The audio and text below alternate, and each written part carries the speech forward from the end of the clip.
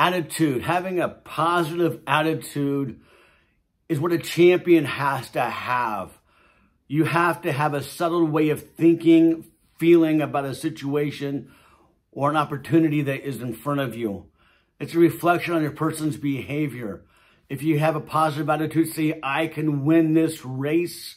I can climb this mountain. I can overcome this obstacle that's in front of me. You will be able to always be there.